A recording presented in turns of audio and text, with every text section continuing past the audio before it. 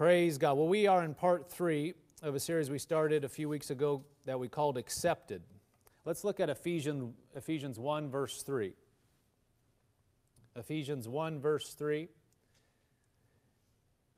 It says, "Blessed be the God and Father of our Lord Jesus Christ, who has blessed us with every spiritual blessing in the heavenly places in Christ, just as He chose us in Him before the foundation of the world, that we should be holy and without blame before Him in love, having predestined us to adoption as sons by Jesus Christ to Himself, according to the good pleasure of His will, to the praise of the glory of His grace, by which He made us accepted in the Beloved." It says here, God made us accepted in the Beloved.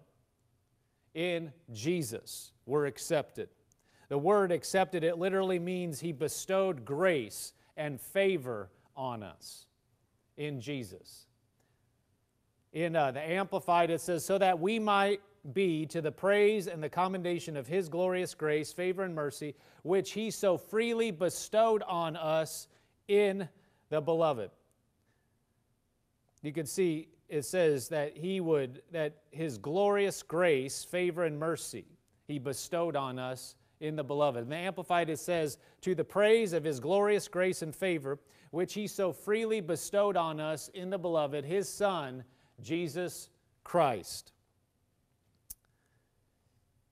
In the Passion Translation, it says, "For it was always in His perfect plan to adopt us as His delightful children through our union with Jesus, the Anointed One, so that His tremendous love that cascades over us would glorify His grace, for the same love He has for His beloved one, Jesus, He has for us. And this unfolding plan brings Him great pleasure."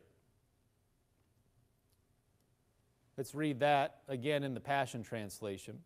Well, before we do that, though, we see these scriptures, this verse, and you can see it clearly in these different translations. It's saying that God, through Jesus, because of Jesus, He put favor and grace on us. Notice it wasn't because of anything we did. It wasn't because of our family background. It's not because of our connections or how much money we have.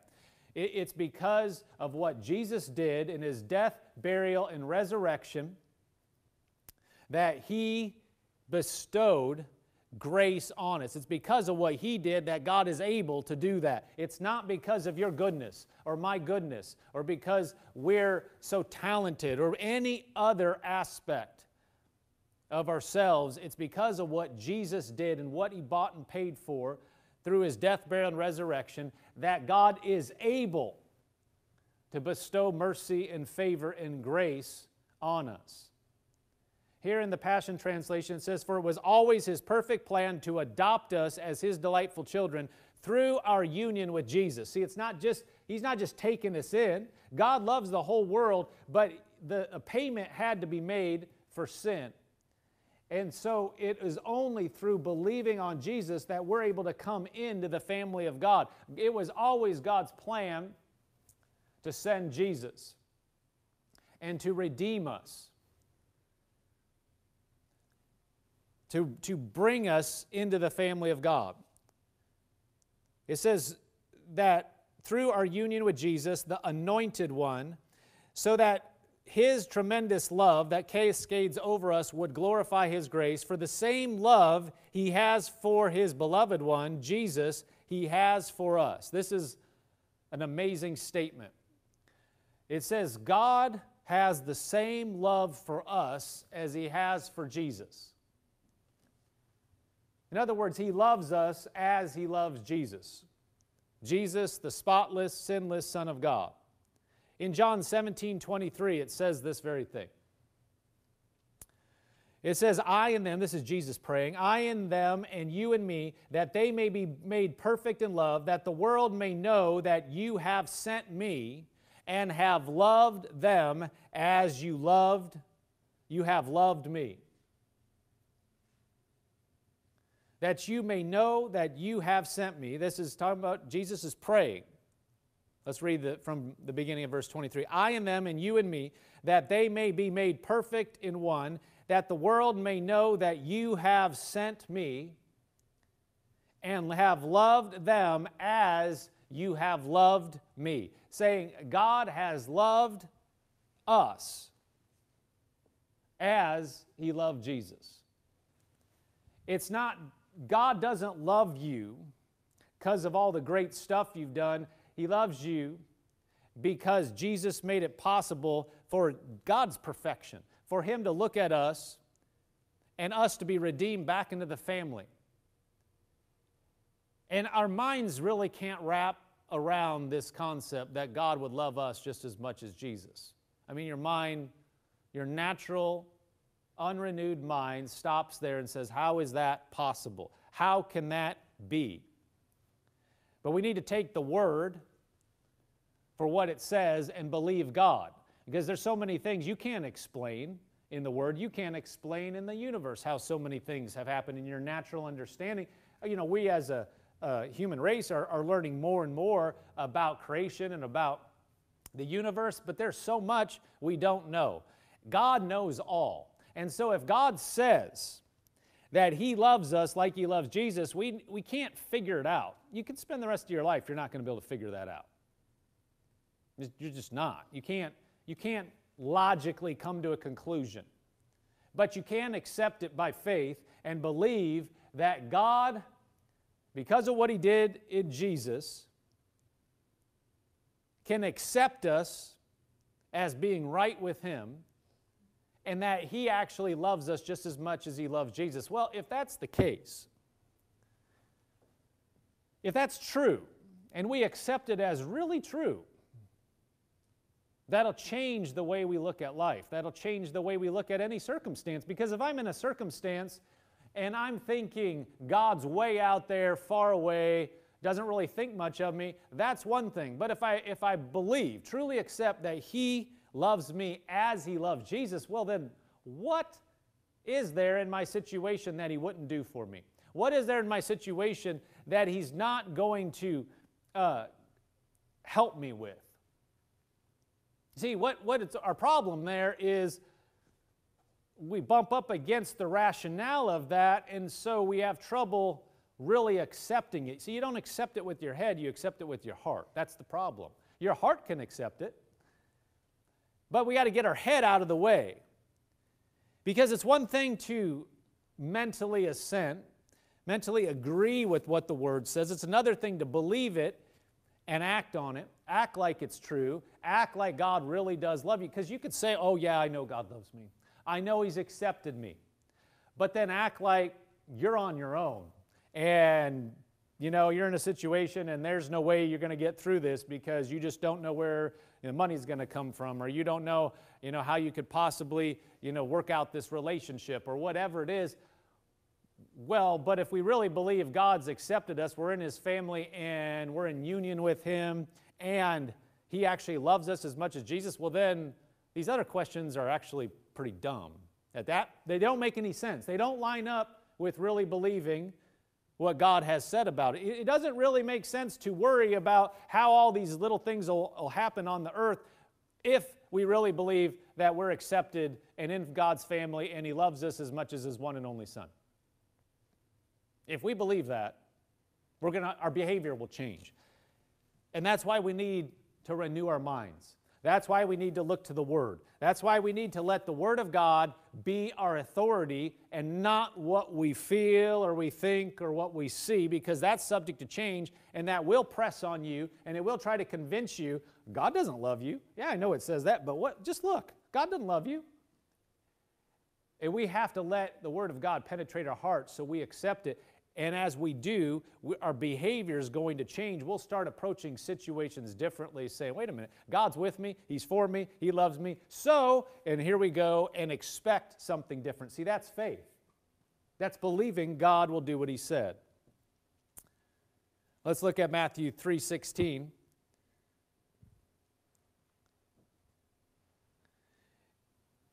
It says, when he had been baptized, Jesus came up immediately from the water, Jesus being baptized by John the Baptist. And behold, the heavens were opened to him, and he saw the Spirit of God descending like a dove and alighting upon him. And suddenly a voice came from heaven saying, this is my beloved Son, in whom I am well pleased. Well, God is saying here, this is my beloved Son, in whom I am well pleased. Okay. What did we just read about us in relation to Jesus? He is pleased with Jesus. First of all, the Bible says that faith pleases God. So what do we know about Jesus? He was walking in faith. He believed God as he's walking in the earth. Well, the Bible says God loves us like he loves Jesus. So what do we need to do? We need to believe what God said about us and our relationship with him. We need to believe. It's easy to believe. Well, I think it would be easy to look at what we just read. This is my beloved Son in whom I am well pleased. It's pretty easy to accept that. God say, well, I accept my Son. Well, it's like Jesus. He's perfect. Of course he accepts him. And we can try to mentally accept that, well, he loves me, but the rubber meets the road when we're dealing with real life, with real situations, with real problems. And the more we are anxious, the more we are in turmoil, the more we're upset about these things, the more we understand that we really don't have it in our heart yet what we're talking about here. Because if we really believe God is well pleased with me, he loves me, what do I have to do? I have to believe on Jesus. And I have to continue to walk in what he said. These scriptures we're reading, that we're accepted in the beloved, that through what God did, that we're made the righteousness of God in Christ Jesus. We need to believe that. That will cause you to live at a higher level. If you start thinking it's all up to you and it's only what you do, we have a part to play. Our part is to believe God and walk in what he's told us to do by faith in him. But if we start thinking, now I got to earn it somehow, it's subtle. Satan is subtle. Regardless, whatever area, he starts getting you to follow a pattern of striving and works. It doesn't matter if we're talking about believing God itself. He can get you into works in that it's, I'm just trying to believe God. Why won't such and such happen? Well, what is happening there is we've taken our eyes off what God has said, and we are starting to look at what we're doing to try to believe God instead of believing is a choice. We look at, just like what we're talking about as far as believing in the love that God has for us, it's a choice to say, I don't understand that. I don't see how that's possible. But I choose to believe it. With my heart, I choose to say, I take that. I believe it. Well, that will cause our behavior to change. That will cause our perception to change. We'll start saying, wait a minute. I believe him. I'm accepted in him. It's not something I have to do. I'm just going to walk with him. He's going to show me what to do. He's going to show me how. He's going to show me where. He's going to show me, with whom I'm supposed to be hooked up. And I'm going to walk through, and he's going to bring me up and through because he loves me. And that is what our job is, to walk his plan out, loving him, believing him, and trusting that he actually cares for us, just like he said in his word, accepting it by faith. Some people say, I don't feel like I'm accepted. I don't feel like he loves me. It has nothing to do with it. It has nothing to do with being saved, coming into the family of God. If somebody were to approach you, and let's say, if you're a Christian, this is what we're talking about here. If you were a Christian already, and somebody were telling you they're not a Christian, they're saying, I just don't feel like God would accept me. You would tell them, it doesn't matter if you feel like it, Jesus died, that if you believe on him, you would be accepted. They could argue, I've done this, I just don't, but I don't feel like it. Again, you probably come back, well, that doesn't have anything to do with it. Your feelings don't have anything to do with what God did. God said it, and so that's it. Either is telling the truth or he's not. It doesn't really have anything to do with if you feel like it or not. If I told you, you needed a ride somewhere, and Shelly and I said, you say your car wasn't working or whatever, you need a ride. And we said, we'll pick you up. Let's say it's 4 o'clock on a Thursday, We'll pick you up 4 o'clock on Thursday. All right. Now, if you got to, get close to that time and say, well, I don't really feel like they're going to do it. I don't feel like it's true anymore. Does that have anything in the world to do with us picking you up? What you feel about it? It has nothing to do with it. You could feel, I just don't feel like they're going to come. I just don't feel like they're going to pick me up. What does that have to do with it? You feeling what? You ate something for lunch and your blood sugar's falling and now you don't feel good about something or what? It doesn't have anything to do with it. Well, with God, it has nothing to do. Our relationship doesn't have anything to do with our feelings. So if we're going to approach God by feelings, we're going to be all over the place. Feel good one day, ooh, God's great. Don't feel good, oh, just don't know where He went. Well, God didn't move. So if you were talking to somebody about being saved, being born again, you would tell them your feelings don't have anything to do with it. If you call on the name of the Lord Jesus, the Bible says if you believe in the Lord Jesus, you confess with your mouth that God has raised Him from the dead, you would be saved. You would tell them you do that. You believe it with your heart. You do what the Bible says. Your feelings don't have anything to do with it. Well, after we're born again, after we've walked with God, it's the same thing. Just because you maybe get into a mindset, that's why we don't go by feelings. You start feeling like, well, where did God go? Or I don't know if He'll do this. It has nothing to do with what we feel. It has everything to do with what God has done through Jesus. Just because we might feel like He's distant or feel like He doesn't love us has nothing to do with the fact that He is there and He loves us, just like He said. And so we need to come to Him and say, God, right through it. If we will come to Him in the middle, if we get thoughts, because everybody gets thoughts. Everybody can have feelings come on them. Nobody's immune from those things coming to us. It's what we do when they come to us that counts. If they come to us, thoughts of, I don't know where God is. I don't know if He'll take care of me. We need to push past the feelings and just come to God and say, Lord, I don't feel a thing. If I'm going by my senses, I don't see how or what, or sometimes we think other people, they don't ever have any feelings, about stuff. It's just, you must never have any challenges or feelings. It's just, everything's always working. No, the feelings come to everybody. We just got to push them out. The thoughts come to everybody. Brother Hagin said, he would say, if I went by feelings, when I get up in the pulpit, I wouldn't preach 75% of the time. I would have you pray for me. I wouldn't be praying for you. If I'm going by feelings, I'm like, I feel like I'm not equipped to preach. I feel like I don't know what I should say. I'm saying this is what Brother Hagin was saying. I've experienced that. You can do it by faith.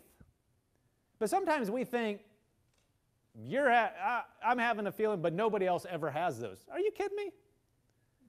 If they're walking, if they're breathing, if they're human, it doesn't matter. You name anybody on the planet. I don't care how long they've walked with God, they are going to get hit with thoughts and feelings. Satan didn't take a vacation just because somebody's walked with Him for 20 years. No.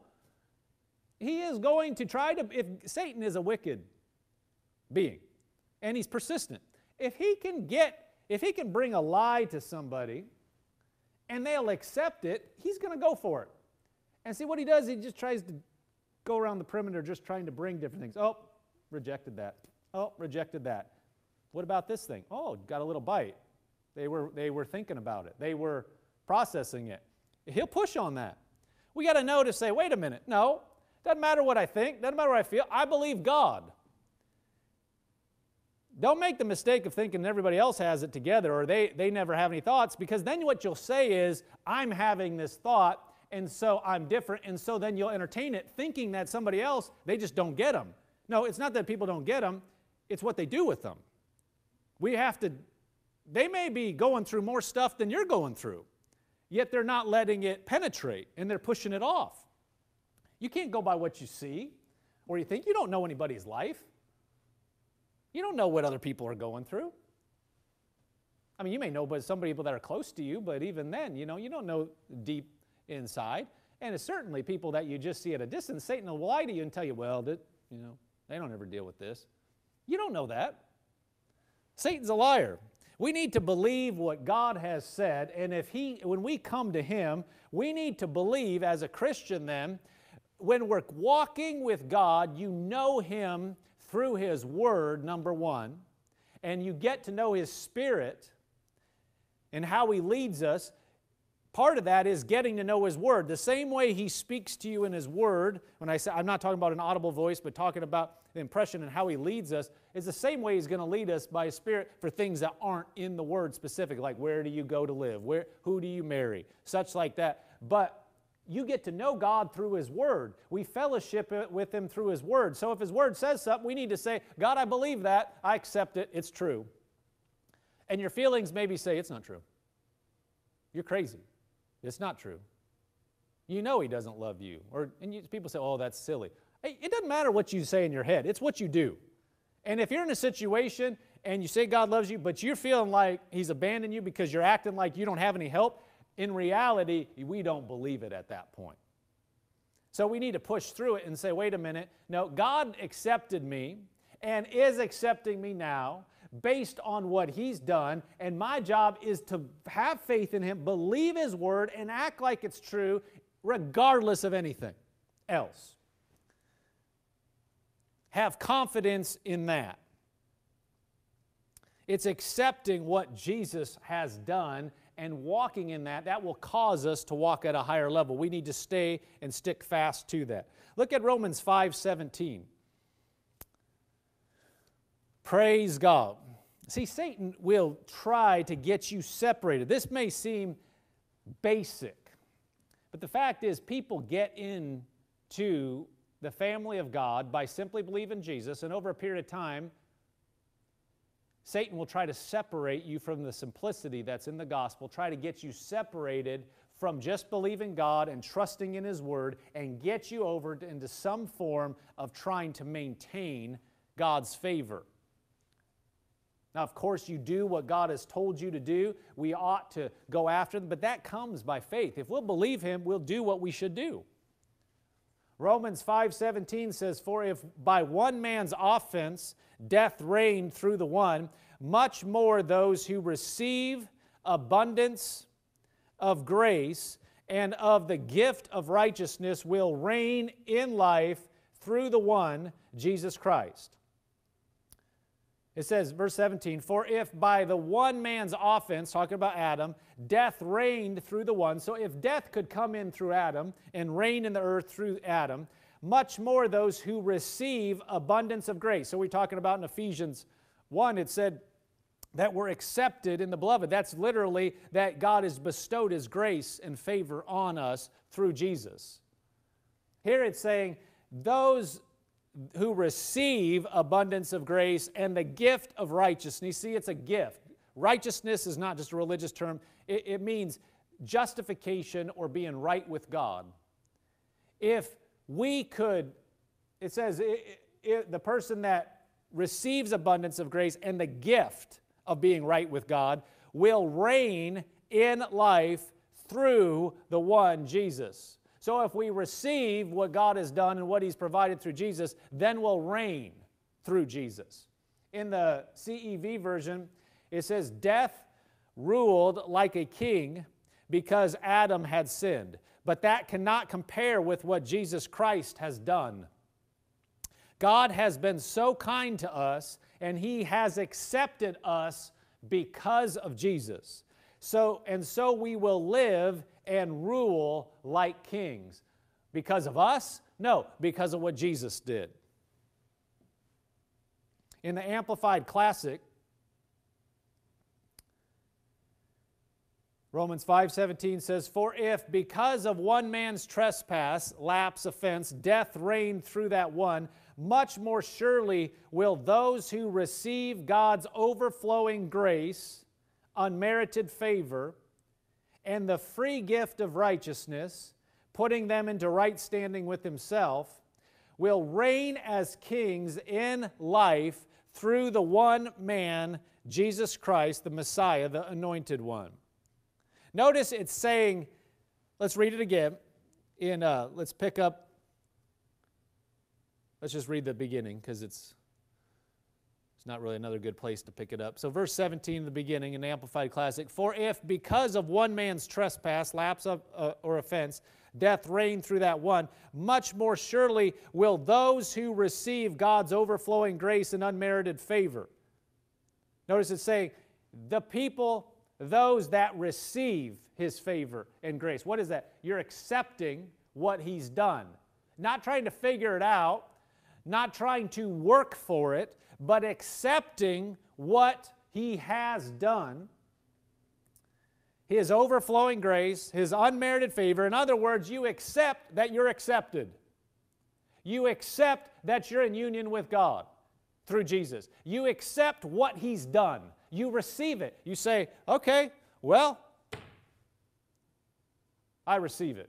Have you ever had somebody offer you something or give you a gift? You know, let's say they say, I wanted to do such and such for you. Or maybe they say, I bought you this. And you thought, why did you do that? No, you don't have to do that. No, that's great. That's so nice. Or they said, I want to do it for you.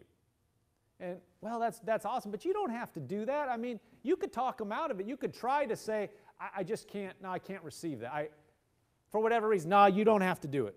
You ever see two people, I mean, you've been involved in it too, fighting over paying the bill at a restaurant or something? Haven't done too much of that lately, at restaurants, but, we've all seen that. Somebody could want to do something for you, and you could reject it. You could say, no, that's too nice, or I can't. How would you actually partake of what they want to do for you? You would have to receive it. You'd have to accept it. You'd have to say, all right, man, that's so nice of you. Thank you. Thank you for getting my meal, or thank you for what you bought for me. That's so nice. Thank you. But you could not receive it, and guess what? You wouldn't have the benefit of it. They wanted to do it, or even they did do it for you, but you wouldn't receive it. You wouldn't accept it. And your mind can say, well, I would never reject stuff. I would never reject something good, or, of course, if God did something for me, I'd receive it. This is exactly what we're talking about. See, it's not so obvious. Satan doesn't come up to you in a red suit with a pitchfork and say, I'm Satan. I'm here to cheat you out of what God has already done for you. Now, He loves you, but I'm telling you He doesn't. So believe me. He's really accepted you, but, you shouldn't believe that. You should believe me. I say He doesn't accept you. It's not going to be like that. It's not going to be, you'd say, of course, you're an idiot. Get out of here. I believe God. That's not what happens. He tries to bring subtle accusations to you to get you to disconnect with what God has already done for you. God has done it. He's saying in His Word, it's yours. Believe me. I've accepted you. I love you. If you'll believe me, I'll do everything I said in my Word. But we can go, that's too good to be true. But we won't do it so obviously to be like, I don't feel like God loves me. Well, you just disconnected yourself. What does that have to do with it? You just disconnected yourself. Well, but if I do this, this, and this, then I feel like I'm accepted. And you might not verbalize it, but it's like, when I do this, then I feel qualified to receive. So then maybe you do something right, and then you feel like you can receive. So now you've gone into receiving mode because of something you thought you had to do, when in fact, you could have just gone into receiving mode to begin with and said, I don't get it. I don't understand it. Seems too good to be true. But I believe you, God. In spite of your feelings, you don't let them talk you out. You don't let circumstance talk you out. You just said, I am accepted. I am going to receive what you did for me. I'm going to accept it and believe it. And sometimes that takes pushing through stuff, because thoughts may come to you, circumstances may come to you, things in your upbringing may come to you and try to talk you out of just saying, it's mine. But notice here it says that those who receive God's overflowing grace and His unmerited favor, those who receive, that means you got to take it. And the free gift of righteousness. See, it's free gift of us being right with God. Putting them into right standing with Him. Then they will reign as kings in life through Jesus Christ. the ones that receive it.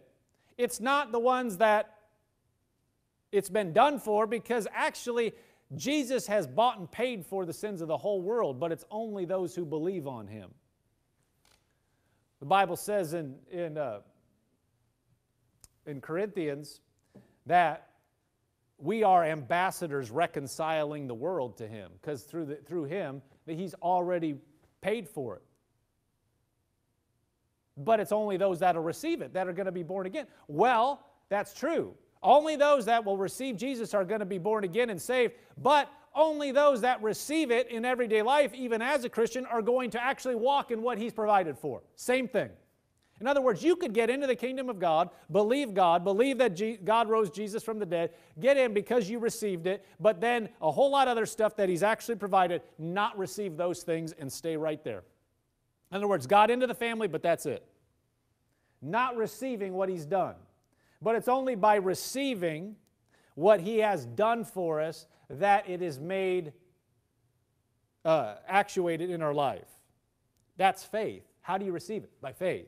We access what God has done for us by faith. Faith is the hand that takes from God. It's not, faith doesn't make it available. Grace makes it available. We had a whole series last year called By Grace Through Faith. And if you didn't hear those messages, I encourage you, go back and listen to them. God's grace makes His blessings available to us. We didn't do that part. We didn't earn it. But by faith, you receive them. Faith is the conduit. It's the mechanism whereby we receive what God has already provided through Jesus. But you receive it by believing that He did it. But you didn't make it available by believing. He did that through His grace, and now you believe and receive. 1 Corinthians 1 verse 30 says, "But of Him you are in Christ Jesus, who became for us wisdom from God, and righteousness, and sanctification, and redemption, that as it is written, He who glories, let him glory in the Lord." It says Jesus became for us these things. He became for us righteousness and sanctification and redemption. That he who glories, let him glory in the Lord. In other words, if you don't boast in the fact that you did any of that, because you didn't do any of it. God did it through Jesus. Jesus was made these things for us. All we can do is receive, is accept. In other words, we didn't make the terms of the contract, but we can add our name to the contract and say, I'm going to get in on that. I accept it. I believe it, and I act like it's true. Now, let's look at, we're going to go to Philemon, but in going there, let's look at Ephesians 1:3, where we read this right at the beginning of our main verse of Scripture, but I want to touch on this as we're going into Philemon. Ephesians 1 verse 3, it says, "Blessed be the God and our Father of our Lord Jesus Christ, who has blessed us with every spiritual blessing in the heavenly places in Christ." See, He has blessed us. Has is past tense. He's blessed us with every spiritual blessing in heavenly places in Christ. So because of what Jesus did, we're blessed with everything we need. In the NLT, Ephesians 1:3 says, "All praise to God, the Father of our Lord Jesus Christ, who has blessed us with every spiritual blessing in the heavenly realms because we are united with Christ." He's blessed us because, with everything we need, every spiritual blessing in heavenly realms, because we are united with Christ, because of our relationship with God. What do? We accept that. We acknowledge that. We say that's true. I acknowledge that I have been blessed. What if you say, I don't see anything? Well, does that make God a liar? God said, I blessed you, and you say, no, I don't feel blessed. I don't see myself being blessed. Well, what are you doing? You're contradicting God. Does that mean God didn't do it? No, God's done it. It's just like when we were talking about a gift. Somebody can say, I've done this for you. It's ready. And you say, I don't believe it. I don't feel like that's true. No, that's too much. You can do without. Does that mean they didn't do it? No. It means we're not receiving it. The way we start walking in what He has done for us is by receiving it and acting on it and believing and saying it's true. So let's go to Philemon 4. We're going to look at this verse, these verses, in some different translations. We act on God's Word and say what He says about us and say what is truth, regardless and in the face of anything else. We say what He has done for us in Jesus.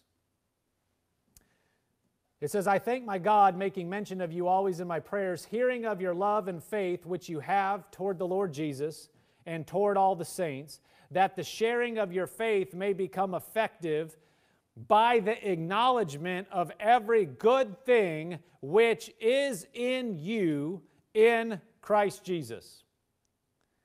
Verse 6 says that the sharing of your faith may become effective by the acknowledgement of every good thing which is in you in Christ Jesus. In the Amplified, it says, I pray that the sharing of your faith may become effective and powerful because of your accurate knowledge of every good thing which is ours in Christ. Notice that.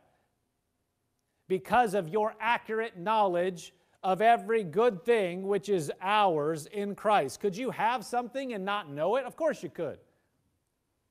I mean, if there's part of your house that you haven't touched for a while, or a closet or something, you could have something and not be sure where it is. You could know you think you have it, but you're not sure. You could inherit something and not know everything, all the details. We have been given so much through Jesus, but it becomes active, it becomes effective when we acknowledge what we have. We find out about it, number one, because you could be walking around not knowing what God has done. That's why we're preaching on this. How does faith come? It comes by hearing the Word of God. How does light come? It's by God's Word. The Bible says the entrance of His words brings light. So light is shining. We start to find out, wait a minute, you mean through God, through what God did in Jesus, I have these things? Well, now when we hear that, now we need to act and receive it, not reject it. Say, no, it's true, and believe it. In the Amplified Classic, it says, and I pray that the participation in and sharing of your faith may produce and promote full recognition and appreciation and understanding and precise knowledge of every good thing that is ours in our identification with Christ Jesus and unto His glory. That's a mouthful. Let's read it again. Notice it's talking, it's bringing out. The Amplified, it amplifies the thought, shows all the different kind of angles that you could take in looking at this. It says, I pray that the participation in and sharing of your faith may produce and promote full recognition and appreciation and understanding and precise knowledge of every good thing that is ours. Now, before we read the rest of the sentence, it's saying that we may fully recognize and appreciate and understand and have precise knowledge of every good thing that's ours, not just in and of ourselves, but it says every good thing that is ours in our identification with Christ Jesus. So we would have a full picture of what is ours because of our relationship with God through Jesus. That we would know and acknowledge and walk in what we have, not what we're going to have, what we have to earn, but what we have. Why? Because we're so great? No, because of our identification with Jesus. Because we're connected with Him, we have been given certain rights and privileges. God said, we just read in Ephesians 1:3, said, I blessed you with all spiritual blessings God has blessed us with all spiritual blessings in Christ Jesus. But we need to find out about them. We need to know what they are, and we need to agree that they're true. Because we could have these things, they're sitting, they're ready, but we say, I just can't take it. That's not receiving it. That's not acting on it. And it says that we're going to have these things effective as we acknowledge that they're true. It didn't say when you feel like they're true.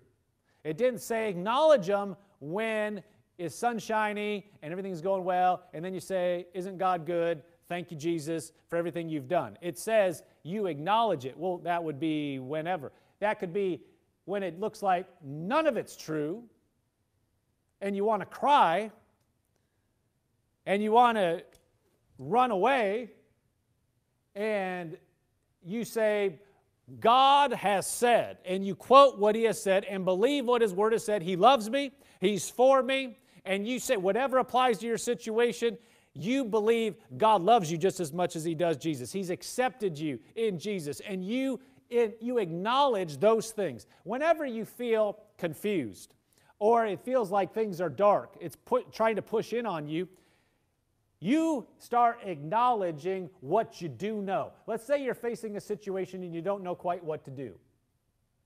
One of the worst things you can do is talk about what you don't know about the situation and start going around in circles saying, I just don't know what we're going to do here. I just don't understand this, and I don't understand that, and I don't know here. Because you're focusing on what you don't know in the darkness, and that will just, you can, if you start down that path, you think you're just touching it, but pretty soon it just gets darker, and things you didn't think about that you didn't know. Now you're feeling like, I don't know that either, and oh my gosh, I forgot this, and it just gets dark. But if we'll, instead of doing that, acknowledge what we do know, and acknowledge who God is, and what He has done, and you can acknowledge what He has done before and say, God, I don't know about all this stuff, but what I do know is I'm saved. Through the blood of Jesus, I'm saved, and I know you. If you're filled with the Holy Spirit, which you should be, you say, God, I thank you that I've been baptized in the Holy Spirit. Lord, I know you. I have the power of God residing on the inside of me. Lord, I thank you for all the times you've led me. I know you led me here, and you led me here, and you've guided me, all these years. However far back you can go, you can say, Lord, you did this, and you acknowledge these things are true, and you acknowledge what God has promised in His Word, and just focus. Read it if you have to. Read it out loud. Get your Bible, get a sheet, print out scriptures, and you don't feel like something, you just start reading the Word of God. Don't start saying the other stuff, just start saying what God has said, and read it out loud, so it forces your ears to hear it, and acknowledge what God has said about you. I have a list of scriptures that I read, some or all of those, nearly every day, that have spoken to me in the past, and they cover different subjects, and I will go over them. And it is nourishment. You need to have things that have nourished you. All the Word of God is good, but there are things that I can look back on that list, and it will bring back certain times and circumstances in my life where I saw this, and as I read it, that comes back, and it just brings back the Word is life-giving and enlightening, and the presence of God when you read the Word is so tangible. You're not looking for a feeling, but we're talking about spiritual nourishment. But you go back and look at what the Word says. Remind yourself of the things that are true in the Word. Acknowledge what He has said. See, spiritual things are like natural things in that you aren't going off today. You're not being sustained off of food that you ate a year ago or even last week. We are what we eat. In some ways, there's some part of something that has contributed to where you are. But I'm talking about energy. I'm talking about you actually operating. You're not operating on what you had last week. You needed to eat something today, and if you haven't eaten something today, you're going to eat something today likely, unless there's some special reason why you're not. You're going to be eating. You're going to be feeding yourself. Why? Because it brings strength, because it brings nourishment, because you have the calories in you and the nutrients in you to do what you need to do. And just because you knew a truth in the Word of God, a year ago does not mean it's vital and current in your life. That's why we need to go back over the Word. And as we acknowledge what He has said and remind ourselves of what He has said, that becomes, that's a power source in our lives to go through and to believe and to walk out the plan that God has for us. Let's read this in the Passion Translation, one more translation here.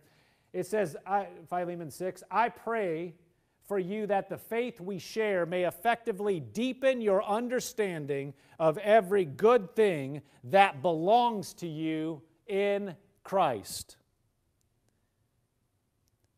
That we would have a deepened understanding of everything that does belong to us. It belongs to us, it's ours, but we acknowledge it. We say it. We say it's true. We say it's true when it's sunny, when it's cloudy, when it's dark, when it's light. Whatever is in our sphere, whatever we're facing, we say what God has said, and we acknowledge that it's through Christ. And that doesn't change. Jesus doesn't change. He's the same yesterday, today, and forever. And what He has done in the past, He will do now. And what He has said in His Word is ours. So we receive it, we acknowledge it, and we walk in it to His glory. And we glorify Him and give Him the praise as He does what He has said in His Word and is able to make real what already belongs to us. Praise God. Thank you, Lord. Let's pray. Lord, we thank You.